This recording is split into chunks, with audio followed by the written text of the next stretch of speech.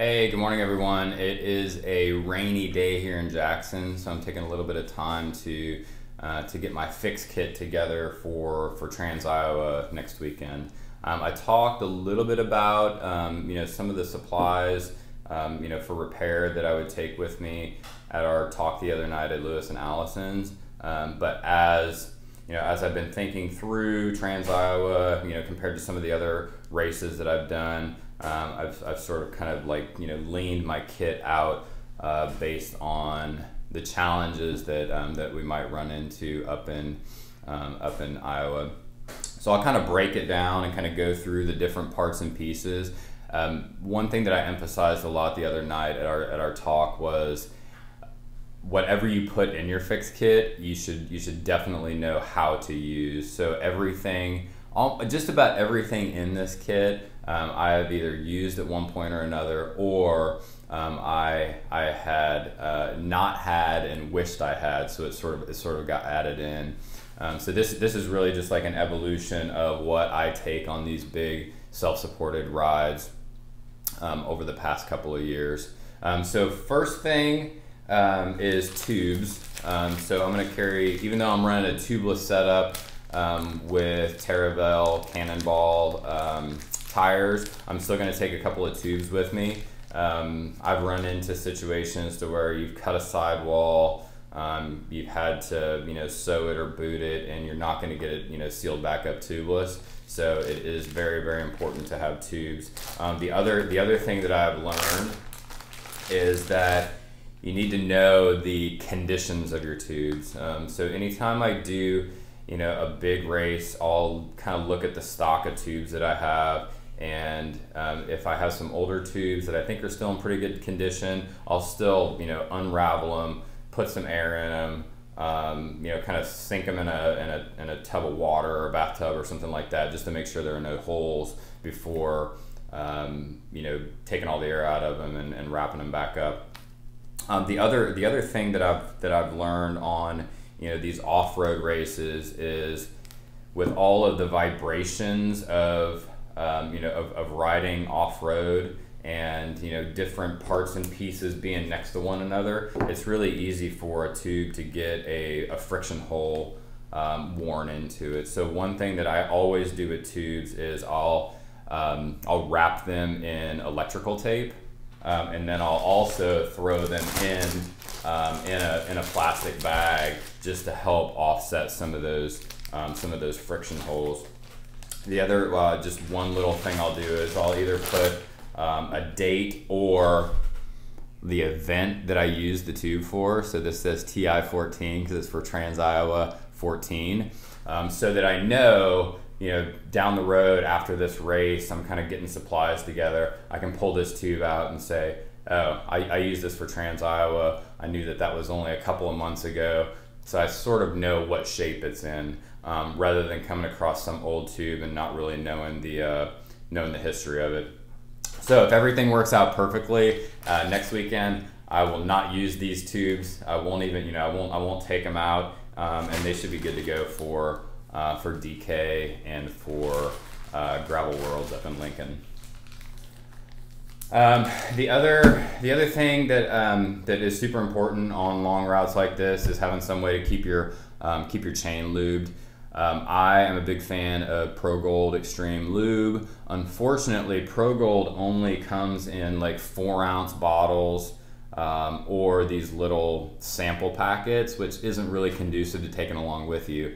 So what I do is I've taken an old Visine bottle, obviously taken the eye drop stuff out of it, and then filled it up with Pro Gold, and it has a nice little dropper applicator that makes it really easy to reapply to your chain, and the seal on it is actually really, really good, so there's not a lot of leakage. And I'll take that and I'll just kind of like roll it up in a microfiber towel so I can apply it, wipe off the excess, and get on my way. That worked really well in Arizona last year. I think it's a half ounce or maybe even a 1/4 ounce bottle, and I didn't use all of it.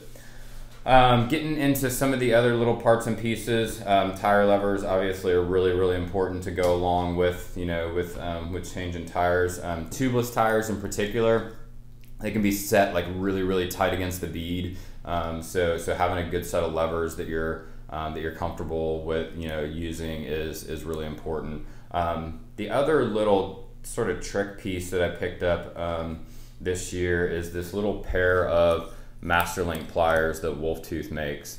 The cool thing about this little, you know, this little set of pliers is, number one, it allows you to, you know, take apart a Masterlink on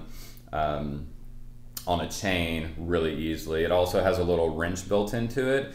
If anyone has ever had to swap in a tube into a tubeless setup, man, the tubeless valve, that little retaining nut on there, it could have been on there for a year, 2 years, however long, and it can be a pain to get off sometimes. So there's a little, you know, wrench built into the jaws of this tool that, you know, lets you get on there and twist that nut off.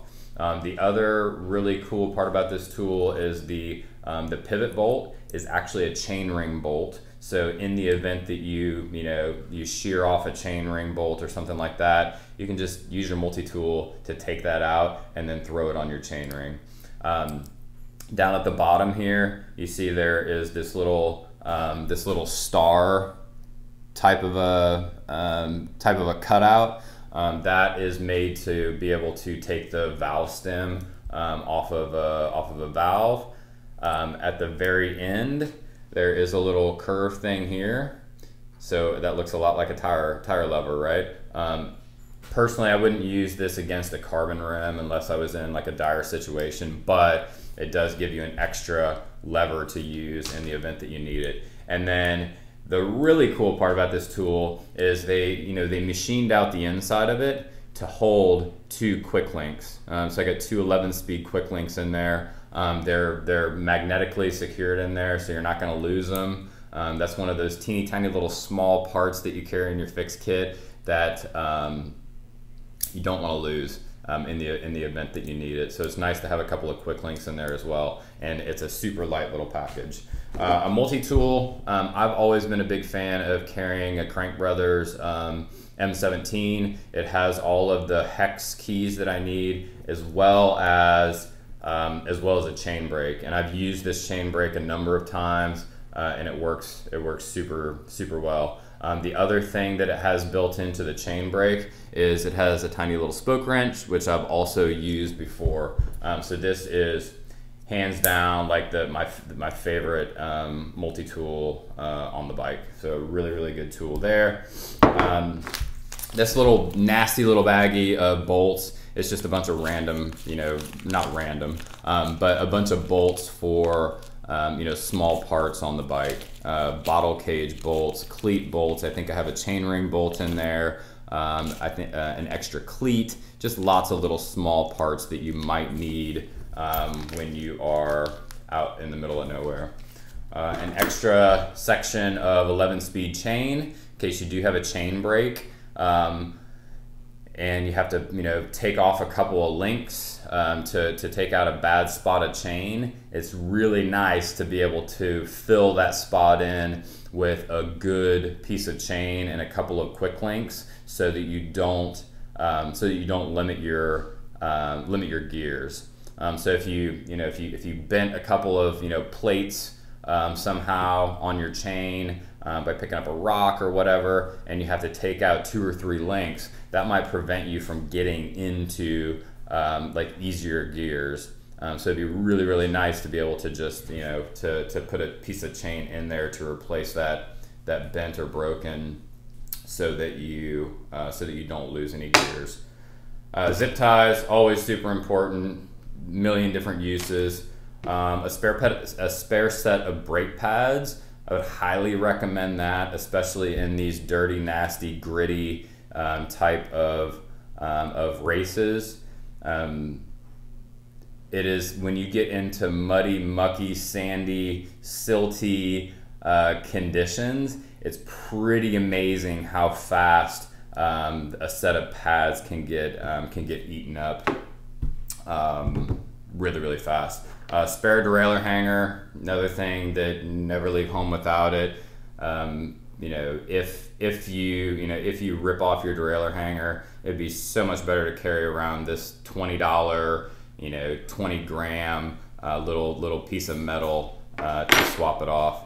Patch kits. So even though we got spare tubes and all of this good stuff, I mean, patch kits are another really, really simple thing to keep in your kit, just in case you throw a tube in and you get a pinch flat, or you pick up a thorn or something like that. So I carry like a standard set of like glue-on patch kits, as well as glueless patches. And then the other thing along the lines of tire maintenance, if you're kind of picking up on a theme here, tires are really, really important in these types of races. So a tire boot, this is a park boot. A lot of people, will not carry something like this, and they'll just use, a goo wrapper or whatnot, but it's just another, another thing that I've had in my fixed kit for a really long time and I keep there. And then this, last but not least, is it looks like it's a couple of Pokemon cards, which it is, but inside this little packet is a needle and thread, so like a curved upholstery needle with some nylon cord attached to it, in the horrible event that I might need to sew up a tire that had a really bad cut in it, which I've had to do on a couple of occasions. The other night I talked about my 2015 Kansas experience and how I cut a tire about 35 miles in, had to sew it up, and then nurse that tire to the first aid town for another 35 miles to get it fixed. The only other thing here that is, sort of like part of my fixed kit that I don't have in front of me is a good pump. We talked about the importance of a good pump last night as well. A pump never runs out of air. A lot of people for shorter cross-country races or whatnot, they're pretty comfortable with like these, like with CO2 systems.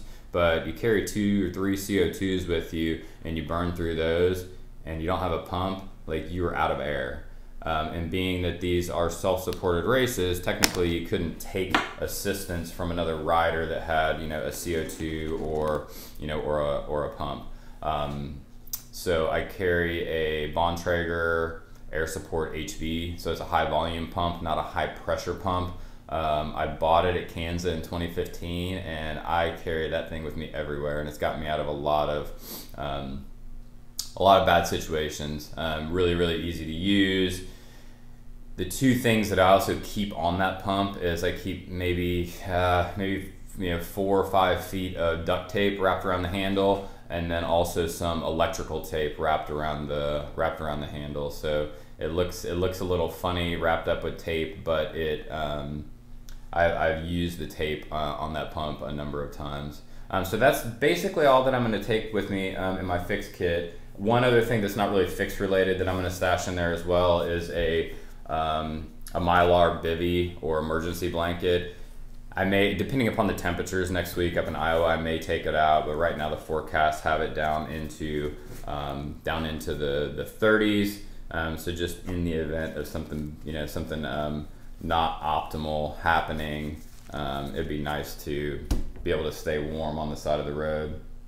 And then all of this goes into this tiny little dry bag, has a roll top, and then it stuffs into the sort of the harness on the seat pack on my bike. So that's it. That's basically all I'm taking with me from a fix or repair perspective.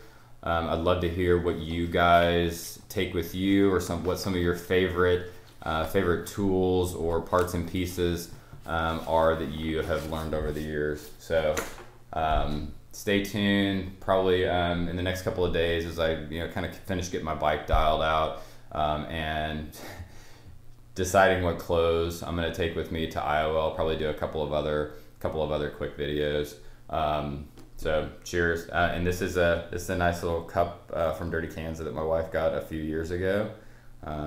So it's good inspiration on a Sunday morning. And then Brendan Collier. Still repping the hat. I'm gonna need a cowbell hat here pretty soon, buddy.